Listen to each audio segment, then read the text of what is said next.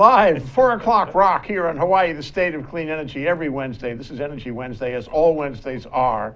And 4 to 5 is when we do Hawaii, the state of clean energy. And my co-host today, Ray Starling. Say hi, Ray. Hi, Ray. Well done, Ray. He's not cooperating. And the man in the middle is Jim Albers, Senior Vice President of Customer Service at Hawaiian Electric. So let's talk to you first, Jim. There's been a number of press releases lately, and a lot of them, are in your court. Sure. So can you talk about what's been going on at Hawaiian Electric? Sure. A couple of them right up front, all relating to rooftop solar. So recently we put out a press release to talk about the adoption rate of rooftop solar and how it's grown exponentially. So to give you some statistics, we've got 77,000 either installed or approved rooftop solar systems in Hawaii. And on Oahu in particular, that's 32% of all single-family homes, 17% of all customers. Now, we've recently switched over from net energy metering last October to two new programs called Customer Grid Supply and Customer Self-Supply programs. And we've started receiving applications for those, and the approvals have also started to flow. So since last October, we've approved about 3,000 new grandfathered net energy metering customers, as well as several hundred new customer grid supply applications. And today, right before I walked up here, I heard we have approved the very first customer self-supply application, which is the non-export version of that.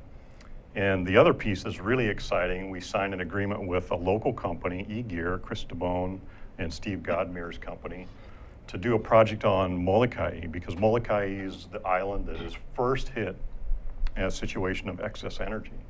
So we're looking for a storage solution there, and we've been testing their solution with them for a year, and it's ready to go. So we've written a deal, and we've got teams getting together next week to go start deploying those solutions on Molokai to see if we can get that queue rolling again.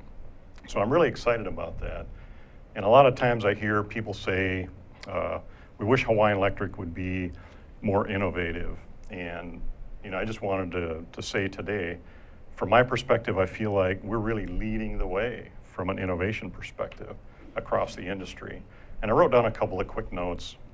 The things we just talked about, really high adoption rates for PV, those are industry-leading statistics. We've got projects with a company called STEM. We just put a project out with a company called FreeWire for mobile vehicle charging. I moderated a panel with STEM. They were very good. Yeah. I was very excited with what they were doing on storage.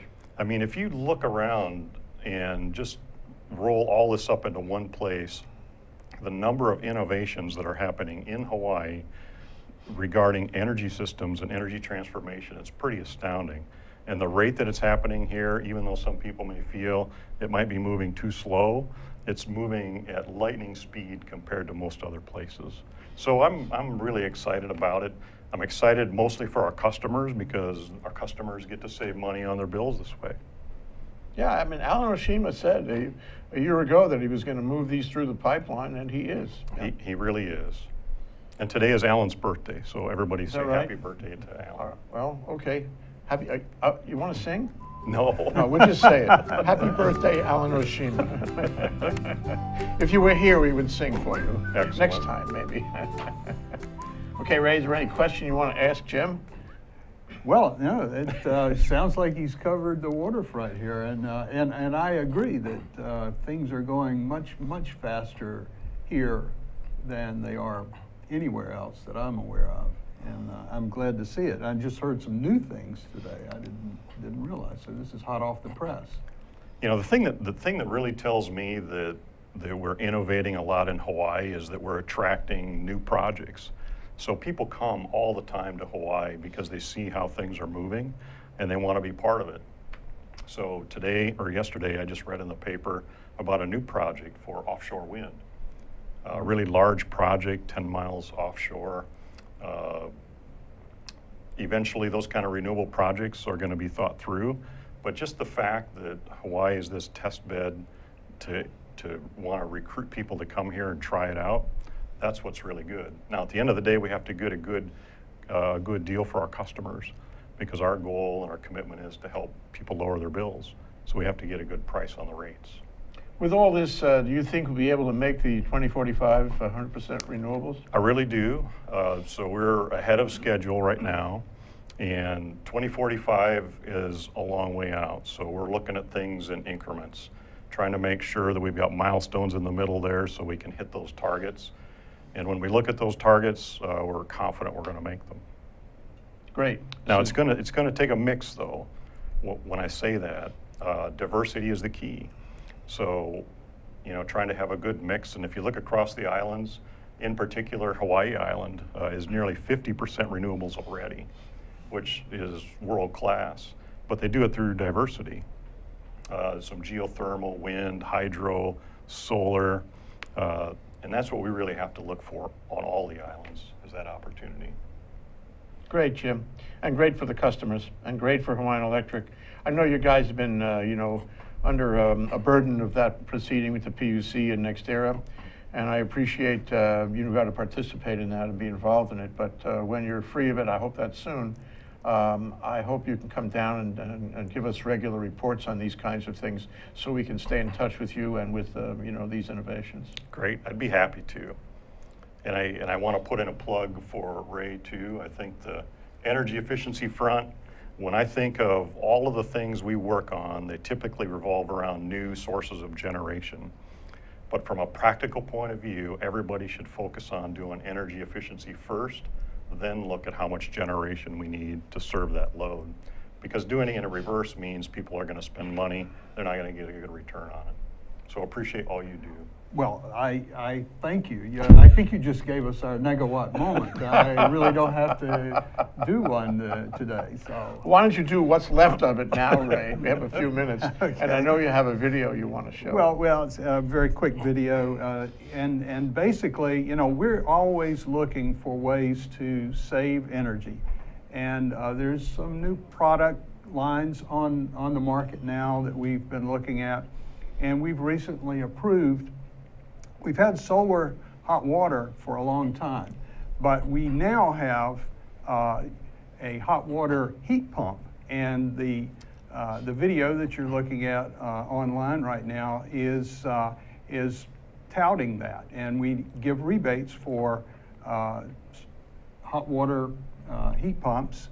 And if you don't have roof space to put solar hot water, you can do this, and it actually in some cases will save you more electricity than the solar hot water system. So we're pushing this now. Go to our website, hawaiienergy.com, and take a look, and there's a list of contractors and sales folks who sell these hot water heat pumps. And you can pick one out and go take a look and compare the prices, and then come see us about a rebate. What is a hot water heat pump? Just for the record. So the traditional old hot water heater. So they should know what you're. It looks very much like a traditional electric hot water heater, only in the traditional heater, it had heating elements that just heated up really hot, much hotter than it needed to be in order to make the water warm. But that used more electricity than it now appears that you need. With a hot water heat pump, you merely use a mechanism, the heat pump part, to move heat out of the air and into the water. And it doesn't heat it as hot as the elements that used to fire up or still do fire up the electric heat pumps. I'm sorry, the electric element heating hot water heaters. So we've got this on the market now. Again, if you can't, you don't have roof space, can't make it work, you've got a big tree that would cover up a solar hot water heater, this is a great way to go, and we're rebating it, and you can get it right now online at hawaiienergy.com. Okay.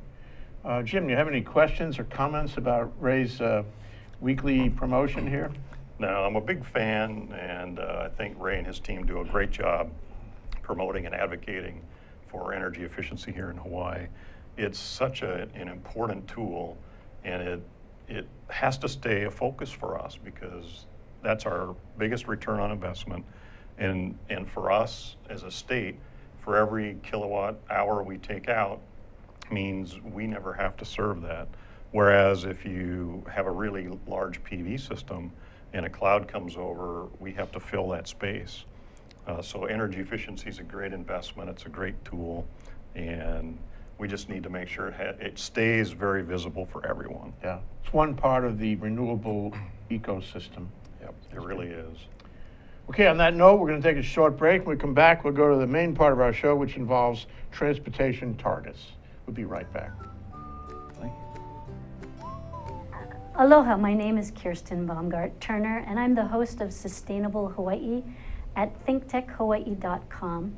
We air live on the internet and also on Oceanic Channel 16. I'd invite you to come for a fresh new show every Tuesday from 12 to 1 o'clock. I try to bring on guests that give us a different viewpoint on aspects of sustainability in Hawaii, as well as trying to unpack some of the difficult concepts of measuring and achieving sustainability, particularly with regard to sustainable economic growth and prosperity in Hawaii. Please join us every Tuesday from 12 to 1 p.m. Mahalo, aloha. Aloha, this is Reg Baker and I am the host of Business in Hawaii. We talk about positive stories of businesses in Hawaii, how they have been successful and how they have overcome some of the obstacles that a lot of us encounter when we try to have a business here. And believe it or not, there are a number of positive stories here, and we want to talk to all of you. So we broadcast live every Thursday at 2 o'clock, and it rebroadcasts again on Olelo Channel 54. So I sure hope to see you next time. Please tune in on Thursdays at 2 o'clock. Thank you. Aloha, namaskar, and hello. I am Anu Hittel, and I host a show on climate change. It's called Climate Change Beyond Outrage, and in it, we go beyond outrage to look at solutions to global climate problems facing people, nations, and the world. Join me every Tuesday at 1 o'clock Hawaii Standard Time. Aloha, namaskar, and goodbye.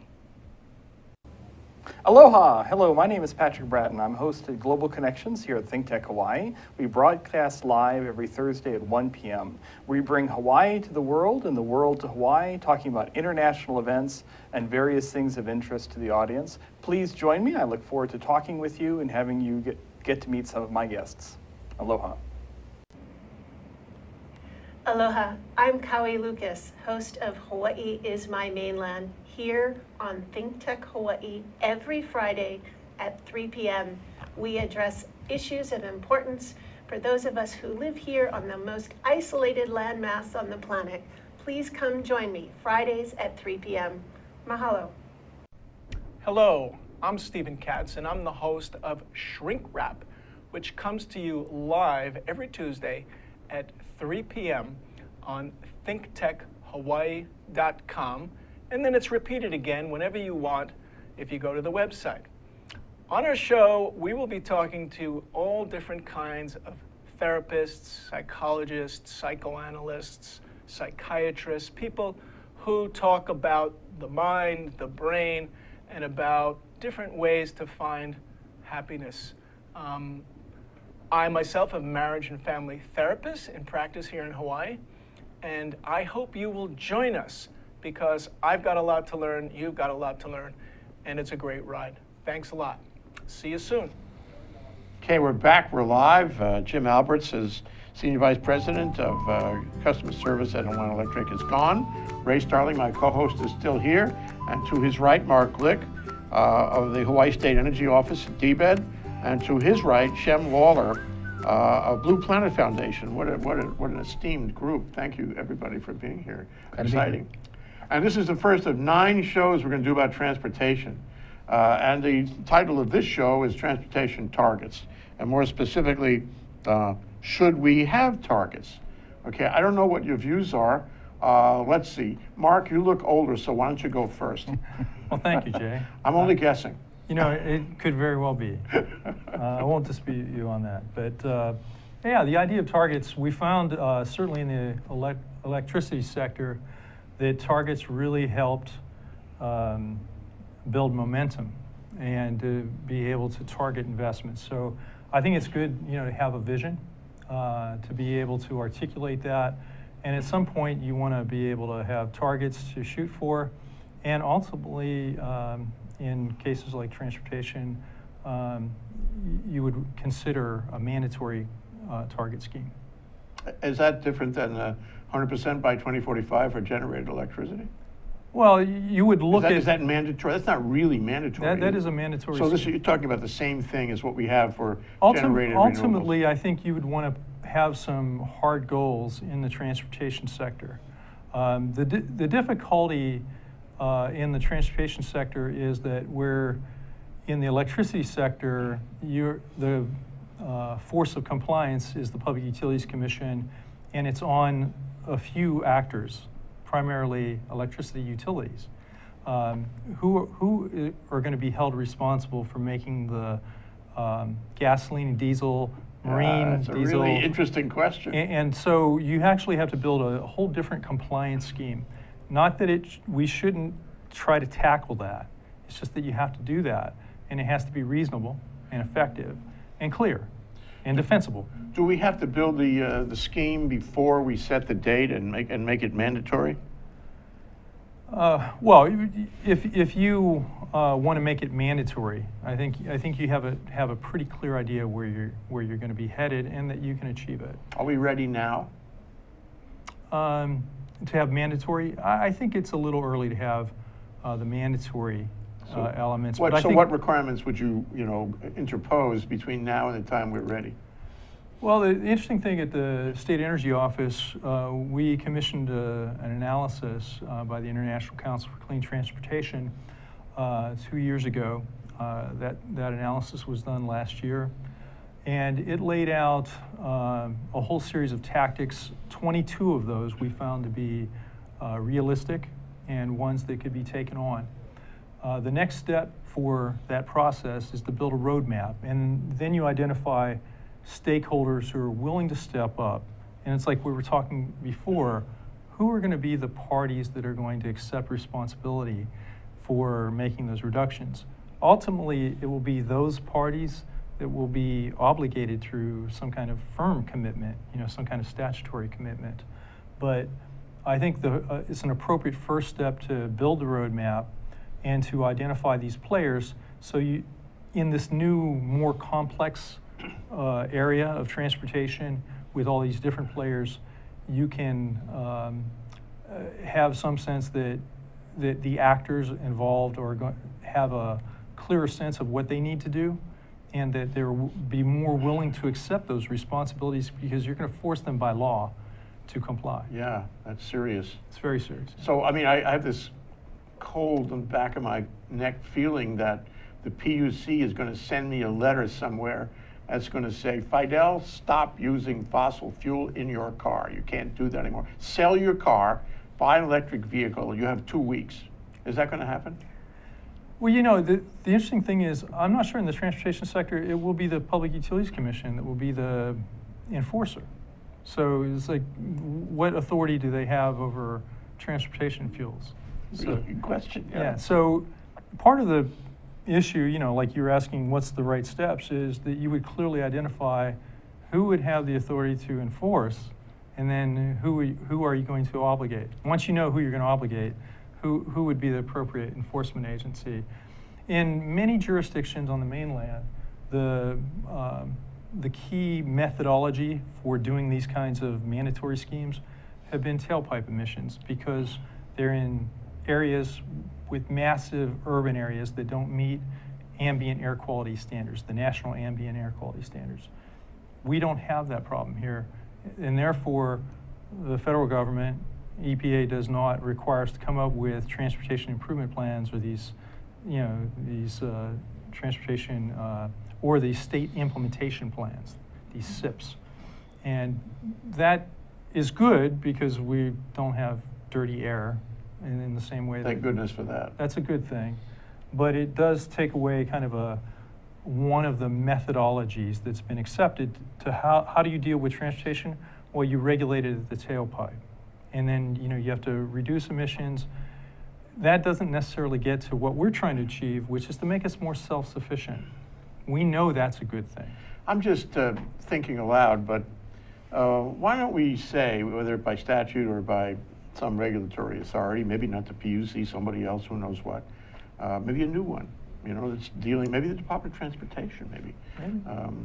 And we say, okay, we're not going to give out so many registrations anymore for fossil fuel cars. You can't register the car and you can't drive it. Right. And we're going to reduce it over time. We're going to, it's going to be decremented over time. And as we get closer to whatever the target date is, my thinking is it would be really neat to use the same date. But that's just me. Well, that would be kind of nice. Neat anyway, symmetrical. Symmetrical, right. Very mathematical. So you ramp down, right? And I can't buy a car. And at the same time, you give me some kind of incentive, maybe not the same kind of incentive we had before, but some kind of incentive to buy an electric car, and I'm halfway home. Can you do that? Conceivably, yes. And I think Shem will probably talk very effectively about all of the new technologies that are coming out that will allow you to penetrate, basically replace your vehicles at high enough rates where you'll be able to make a difference. And that's one of our goals at the state as well. Okay, he's talking for you, Shem. Right. I think this is your turn now. All right. Yeah. So I'd like to go back a little bit and talk about whether or not any kind of mandate is needed. I actually don't think that we need a mandate, an overall mandate for the ground transportation sector. And the reason I don't think we do is because I don't think it would be effective. Whereas in the electricity sector, you have a very limited number of actors. In transportation, you have literally millions of individual actors. I don't think it's necessary. Well, 1.3 anyway. Right. I don't think it's necessary. I think that we have a number of tools that we can use to push us in the direction we want to go. There's market tools, there's policy tools. And actually we have a lot of things that are actually pushing us in that direction right now. So for example, one thing that people don't realize is that the number of drivers in the state of Hawaii is actually on the decline. Even though the population is increasing, actually the number of licensed drivers started declining in 2011. Actually a good thing, isn't it? It is a good thing. It is a good thing. Why? But why? Well, there's two main trends that are driving this. The first one, and the biggest one actually, is traffic. No, it's okay, potholes. It's actually our younger generation are not getting their driver's licenses, and so they're getting in much lower ratios. To put a number on that, from 2000 to 2015, the number of licensed drivers in the state in the 15 to 24 age group dropped from 65% of the population to only 46%. So less than half of people between ages of 15 and 24 in the state of Hawaii have their driver's licenses. Age 25 to 29 in that same time period dropped from 99% to 65%. So it's a huge drop. I've seen that, Right. I mean, talk to these millennials, they don't have any interest in a car. Any other mode would be okay for them, but not a car. Right. It reminds me of living in New York. Nobody has a car in New York. Seinfeld didn't have a car. You notice that in the show? He never had a car, nor did any of his friends in the apartment. Well, I think Kramer had a car at one point. Kramer, I think he drove to Michigan to recycle or something. The other part of that trend is that we have a very large baby boomer population that over the next 30 years is going to be aging out of driving. And so overall, we expect the total number of drivers, we did some modeling on that with the DBEDT's population projections in 2040, and we expect the number of drivers to drop from about 900,000 today to 775,000 or so. That's so interesting because in my lifetime here in Hawaii, when I arrived in Hawaii, the taxi cab that picked me up at the airport was a Cadillac. I said, my God, we don't have Cadillacs anywhere in the country. That's taxi cabs. What's going on here? And I realized, fairly quickly in the game that Hawaii loves cars. People really love cars. I mean, all those kids out there want to go to automobile repair school. That's what their careers are. And they spend all their free money and time on their cars and trucks.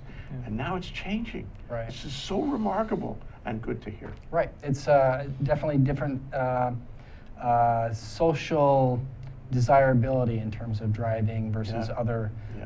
So you think that solves the problem? Well, it gets us part of the way there. The other thing that's really going to help us out is the CAFE standards that the Obama administration updated in 2012 require that new vehicles in this year, 2016, the average fuel economy needs to be 35 miles per gallon. By 2025, that efficiency needs to raise to 55 miles per gallon. So that we expect those CAFE standards to Very continue going up. challenging for Detroit. Right. Well, Detroit and Tokyo both. It is, but what you'll see is the auto manufacturers are going to have to start producing more and more hybrids and more electric vehicles, because that feeds into their overall average fuel economy. Yeah. And so even if we don't do anything, we expect the total amount of gasoline and diesel in the state to drop by about 60 to 70% between now and 2045. So we have some opportunity. We can do implement policies that build off of that to increase alternative modes of transportation, decrease the miles people have to drive even when they continue to drive. But there are still going to be people out there, like the people that I have grown up with in the state of Hawaii, who love cars. Right. And they're not going to give them up anytime soon. And if you set a target, let's just say for the sake of argument, it's 2045, right, about zero fossil fuel on the highway, they're not going to be happy. You're going to have to find a way to wean them or force them off.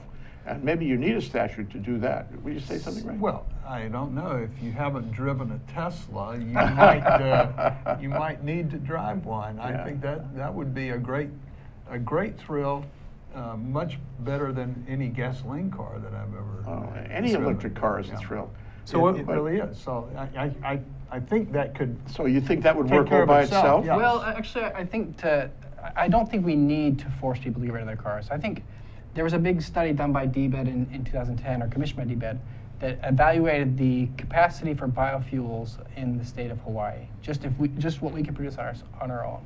And the study found that we could easily produce over 100 million gallons equivalent, 100 million gallons per year equivalent of gasoline or diesel per year. So we think these other factors could get us below 100 million gallons, and then we can substitute biofuels, biodiesel, for cars that still have internal combustion engines. So we're not going to force people to go out and buy Teslas or EVs. They can still hold on to their cars. We expect the penetration rates of EVs and even hydrogen fuel cell vehicles to reach pretty high ratios by 2045. But by no means will everybody have to drive an EV. We'll still have fuel options for them that are non-fossil. So you see a sort of diversity of vehicles coming. Right. And what does it look like on target date? When the clock is the New Year's ball falls in Times Square. The clock hits at 12:01. What does it look like on the highway at that time? What's the diversity? I think you would see, if I was to guess, I would expect to see about 60 to 80% of the cars on the road. When we reach that day, when we have no more imported gasoline and diesel, I would expect to see 60 to 80% of the cars on the road be EVs or hydrogen powered cars. And then I would expect to see the remainder, 20, 30%, be old fossil fuel powered cars that are now powered by biodiesel. Okay, and you're guessing what a free market would do. I mean, with certain policy incentives, but not with any mandatory requirement. I don't think we need a mandate. I think there are opportunities for mandates. For example, in public fleets, so those vehicles owned by the state or the counties, there's opportunities there to have mandates that the counties have to buy these type of vehicles. That's easy, they have to. Right. You don't have to twist anybody's arm, they must do it. Right. Condition of employment. There are those kind of opportunities, but I don't think there is a need for a big mandate on every individual person, you have to drive this type of car. Yeah. In the state of Texas, that's what we did. Wait, I want to hear more about that, but first, I'm going to take a break. Sure. And really, it's a cliffhanger. I'm creating a cliffhanger because everybody wants to know your reaction to Shem's view of it. Okay? That's Mark Glick. When we come back, we're going to hear from Mark Glick all about this. We'll be right back. Aloha, I'm Keli'i Akina with the Grassroots Institute of Hawaii, and one of our delights is to be partnered with Think Tech Hawaii and produce programs every week. Every Monday at 2 o'clock, we have a show called E Hana Kako, which means let's work together. So we bring people from all across the nation and the country, and certainly throughout the islands, together here to talk with them about how to work together, and how to work together to do the following: to build a better economy, a better government, a better society. So if you're interested in the research of our think tank, the Grassroots Institute, or if you're interested in how that's applied at the governmental and community and business levels, you'll enjoy the fascinating conversations with our guests on E Hana Kako every week on Think Tech Hawaii at 2 o'clock on Mondays. Until our next show, I'll see you. Aloha. Okay, we're back, we're live, and you have been waiting to hear what Mark Glick has to say.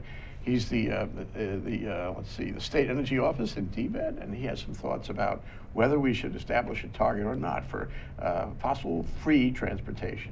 Mark? Well, it was kind of interesting. Shem was talking about what you can do on the mandatory front, and one area that you might look at are fleet vehicles. In Texas, there were hard mandates for percentages of fleets for public transportation, for school districts, and for state fleets of over 25 vehicles. And that was established in state law. Now, what can happen a lot of times is that over time, interest can modify those bills. And what they did in Texas by the end of the 90s was redefine alternative fuels as included in the definition reformulated gasoline, which essentially gutted the requirement. But but that's a valid thing to do.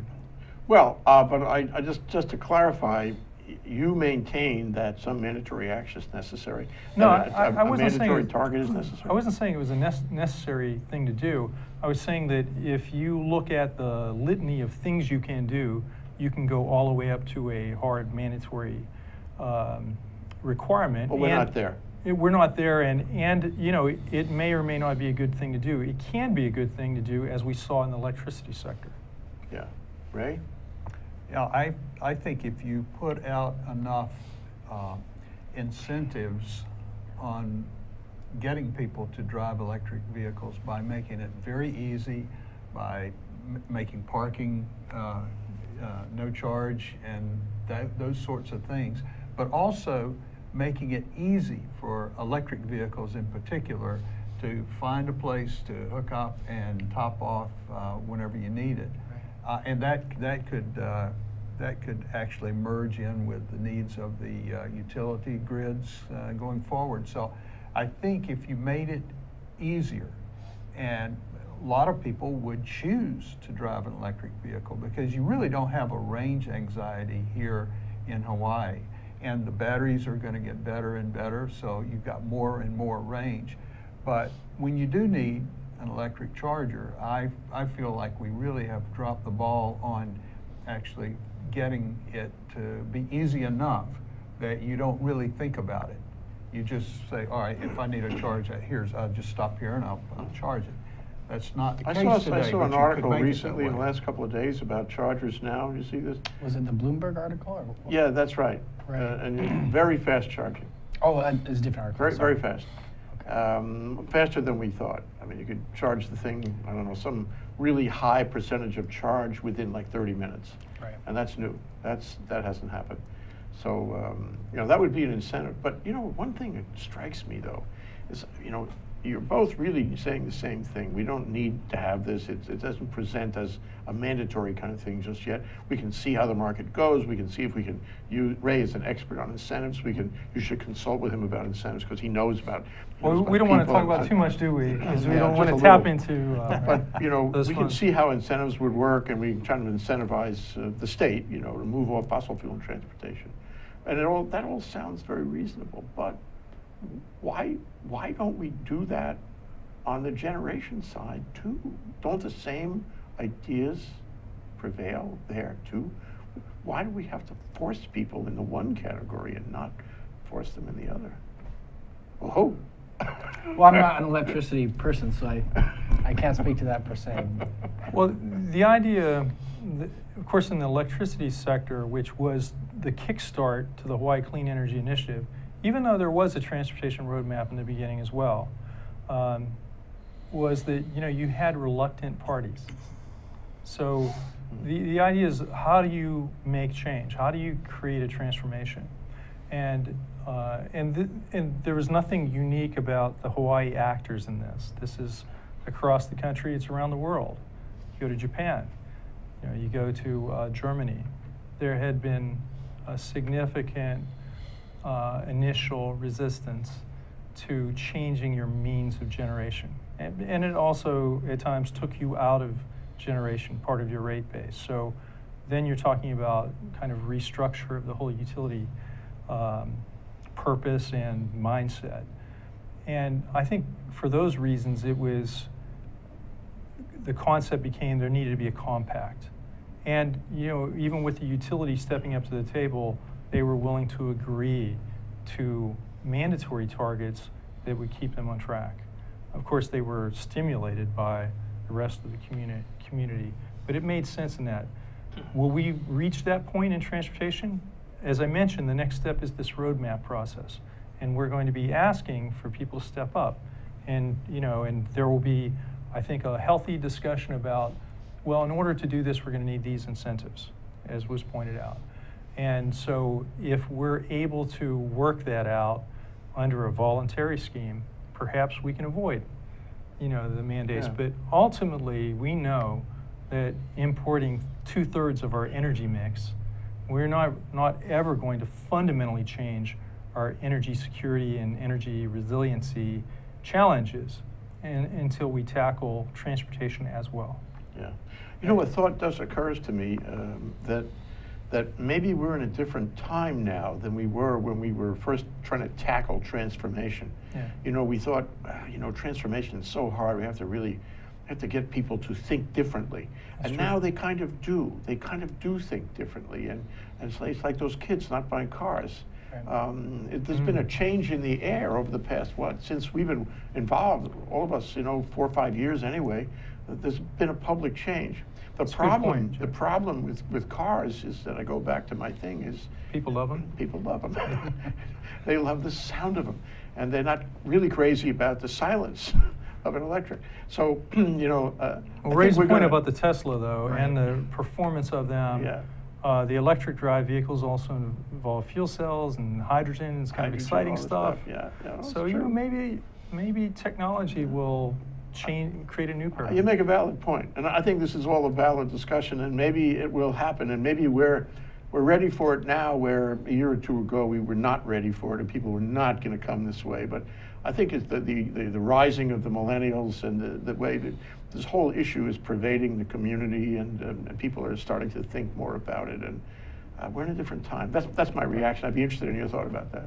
Well, Jay, I want to talk about a couple bills actually that are in the legislature this year that are actually aiming at this issue of transportation targets. So the first one is HB 2085. You mean you don't agree with me? I do. Okay, okay, just checking. But I wanted to focus on that to make sure that in the discussion we talk about what's actually on the table. Okay.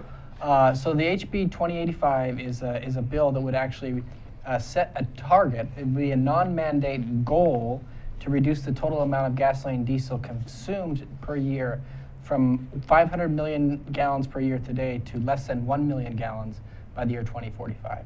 So it's a goal that's essentially meant to get us 100% fossil fuel free for ground transportation by 2045. We think it's a really important bill. It's not a mandate, but it's really telling the public sector and the fleets and the condominiums that may be considering putting in EV charging stations that this is where we're going. So start thinking about that. And then that gives us kind of a destination. When we start doing the research and looking at which policies will have what impacts, we can kind of measure it against our destination. And that's why we think that we need to have that, not a mandate, but a destination. And like you said, I think the 2045 offers some good symmetry with the electricity sector. So it sounds like aspirational. It's not like a resolution almost, rather than a statute which says you must do this or you may not do that. Exactly. That's what it is. So, and I guess it's different than 2045 generational side of things because it's aspirational. Right. So, but how do you enforce that? I mean, you don't put it out there. You don't. And like I said before, I don't think we need to. I think we have the other policy tools why do you need available. a bill? So, for example, like if we are talking about ways to increase the sale of EV system, where you charge when you buy a car, you pay a fee for less efficient cars, and you get a rebate for more efficient cars like EVs, right? So you can measure the impact of different amounts, but if you don't know what your goal is, you don't know how high you need to turn up the temperature on those individual policy tools. And that's what we really need to do is know where we're going, so we know we need to reach, say, 60% EV new sales by 2030. Okay, so we can kind of measure it against this policy tool. If you don't have those kind of targets, it's hard to gauge how impactful each tool will be and how what specific numbers or policy wrenches you need to throw into them. This reminds me of the All Writs Act of 1789. And what, this was adopted, this is in play in the Apple versus IBM dispute right now. Okay. And it's an old statute. The court in Brooklyn said that it's no longer valid. The court in California said it is valid. And, the Supreme Court will ultimately probably decide that. But the thing about the All Writs statute is it says if there is a federal law out there and a judge feels he needs to enforce it by some kind of order, this gives him this kind of, overarching authority, sort of a general repository of authority, okay? So if you have an aspirational bill, you can say, yeah, this is what we want, this is the vision we have, and we are hereby, sort of in the same way that the All Writs Act does, we are hereby delegating authority to the Department of Transportation, to the PUC, whatever it is, to take such steps as it feels appropriate to cause us to reach that aspiration. In other words, delegating. I don't think the legislature does enough delegation. They should trust the departments. They should trust their executives to follow through on something. So we make an aspirational statute. That's the right thing. It's an expression of policy. And then you leave it to the departments to do what they feel is right, just like the All Writs Act. What do you think? You have a department. You'd like that, wouldn't you? Well, what I do like is that we remain focused, and we set ambitious goals all the time. And that we remain focused on these specific actions that will get us there. And so we've been really delving more. Shem talked about what's on the table. For us, what's on the table are the 22 tactics and, just car share, and then parking for car share. You're talking about things that could remove maybe 2 million gallons per year. But when we look at those 22 tactics, and they required a lot of action of a lot of players. You're talking about somewhere between 62 and 72 million gallons towards your 500 million gallon, objective. So we're still kind of getting a handle on what can we meaningfully do to actually tackle this problem. But we want to make progress now. So we want to start seeing these critical investments take place and get the stakeholders to voluntarily say, we support this and we will be the responsible party to see that the car share, program gets into place, bike share gets into place, that the transit-oriented development gets into place. And those have real big numbers associated with them. Yeah. Well, it reminds me of the, seek permission or ask for forgiveness after, that kind of dichotomy. Yeah. And so you can go and you can say, do it. Yeah. And then you can adjust it later when people raise a storm over that. Or you can say, well, it's aspirational, but we're going to take a look every year or 2 years, and we're going to change the aspiration based on what we find. We're going to tune it. And if we find later on we need to do something more mandatory, we'll deal with that later. But we're sort of closing in on the target. I hate to use that word. We're closing in on the target so that over time, state policy is revealed by successive legislators. Yeah, and Jay, if I could just add, on the electricity side, the renewable portfolio standard, the RPS that we were talking about, I really believe, you can go back and look at the Energy Resource Coordinator, the DBEDT director's reports from 1975. They said much of the same things we're saying today. Renewable energy, diverse portfolio, solar, wind, ocean, and it had wonderful, ideas and concepts about how to do it. But it wasn't until the RPS concept was passed in 2001 and then strengthened in 2008 and implementation really occurring in 2009 that we've made significant progress, along with incentives. So you have to have enough kind of push, and you have to have enough carrot and stick at the same time. And I think that's a big difference. I would love for everyone to sort of voluntarily do this, but it's hard to make these kinds of transformational changes. If they listen to this show, they will. We just got to get them to listen. So Ray, what about it? I mean, you're going to close now because you're the co-host, and you have to do that. So, but you might ask the question rhetorically: what would San Diego do in order to get to the target? As an EV owner and driver, I will tell you that I believe you would encourage a lot more people to do what you want them to do, to get away from the fossil fuel, by making it easier for them. Yeah, it doesn't have to be drive an electric vehicle. It might be ride the bus. Make the bus easy. Put Wi-Fi in the bus. Do something, you know, that The bus was encourages free people. on the Big Island for a long time, and really encouraged people to take the bus. Exactly. Make more bicycle lanes. A lot of people would ride bicycles if they didn't feel like they're threatening their lives by getting on the street. If you can make it so that it's safe, it's comfortable, I think a lot of people would prefer to ride a bicycle to work. And with EVs, if you put chargers in more places, make them more consistent in terms of usage and how you pay or don't pay, as the case may be, more people would do it. I mean, I was one of the first adopters just because I was interested in seeing how far we could push this. But there are a lot of people out there, I think, if you made it easier for them to do what we want them to do than to do what they're doing today, you would head them in the right direction without any sort of hammer that you'd have to hammer them. How do we establish those incentives? I mean, maybe it's a rhetorical question. It's not We only have a necessarily, minute left. it's not necessarily an incentive, it is just making it easier. Whatever it is you want them to move towards, make it easier than what they're doing today, and you will start a migration. And I believe that from my own personal thoughts about, you know, why am I doing this? How would I do it more? Would I buy 2 electric vehicles instead of having one that's hybrid and the other is full electric?